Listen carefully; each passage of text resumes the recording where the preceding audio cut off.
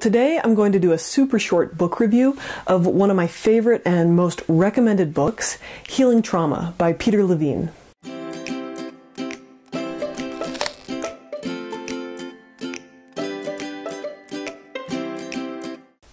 Now, I love this book for many reasons, but one of the big ones is the size. So take a look at this. Now, this is a nice, concise book. You compare that to his other book, Waking the Tiger, Bessel Van Der Kolk's The Body Keeps the Score, and Shapiro's Getting Past Your Past. And these books all have a lot of great information, but they're dense and they're heavy and they're hard to get through. So I love to recommend this book, Healing Trauma, because it's short and efficient. The short nature of this book makes it more likely that my clients will read it if I recommend it to them. The other thing I really like about this book is how it explains trauma in such a simple way, how stress and fear get trapped in the body. And being such a clear explanation, it opens up the way to healing in a powerful and body-based approach to recovery. So Peter Levine defines trauma as something that happens to us faster than we can process it. He says we become traumatized when our ability to respond to a perceived threat is in some way overwhelmed. He makes it clear that it's not the severity of the trauma that causes a traumatic response. Two people in the same car crash may have completely different responses to that incident, one being shaken but fine, and the other getting trapped in cycles of anxiety. And one reason for this is our ability to process or move through the stages of our body's reactions to a dangerous event.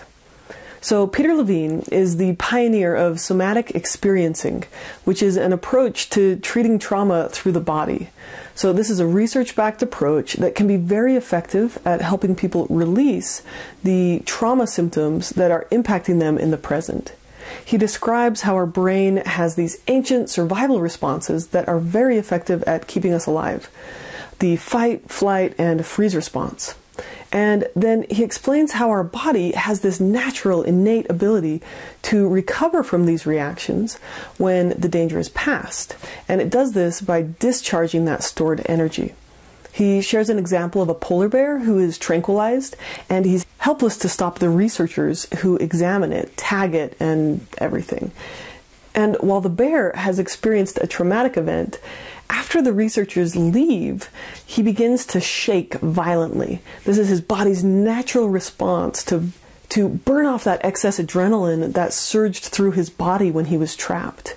And it releases that freeze response, and the bear walks off with no residual effects from the experience. See how he's breathing there now? You can see, so even though it looks a little unpleasant to look at him convulsing like that, in fact, it lets off all that stress, and he then is able to relax and sleep the thing off. Now, we humans, on the other hand, we often interfere with our body's innate wisdom to move through and process traumatic events by avoiding them, avoiding thinking about them, and trying not to feel sad or not knowing what to do with our bodily response. And we stifle that recovery response. This is often because we lack the resources to work through the intensity of the emotions that come with a traumatic event. So from this body-based approach, Dr. Levine describes the common symptoms of trapped trauma and a straightforward approach to resolving them. Because the trauma response is very much a physiological reaction, an important approach to healing trauma is working through the body to create that healing. So the other thing I absolutely love about this book is how it includes 12 simple body-based exercises to reconnect your body's inherent healing wisdom.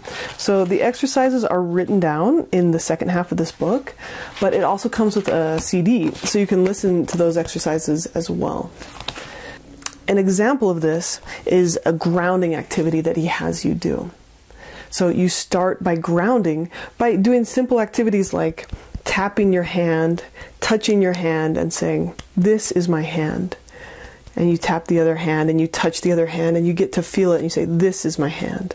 And then you move through your entire body and reconnect with your body and your ownership of your body. Now that's a very simple example. There's obviously a lot more exercises than that, but he moves you through this gradual progression of reconnecting with your body's innate wisdom to tap in to that innate healing response that we have inside of us.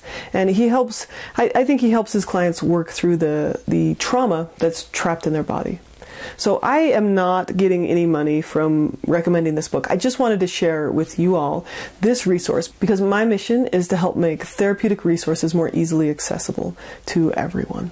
So have you ever experienced that physiological response to perceived danger? If so, where did you notice it? What was it like in your body? Please comment below. I'd like to see what you have to say. If you found this video helpful, please share it and subscribe if you'd like to see more. Thanks for watching and take care.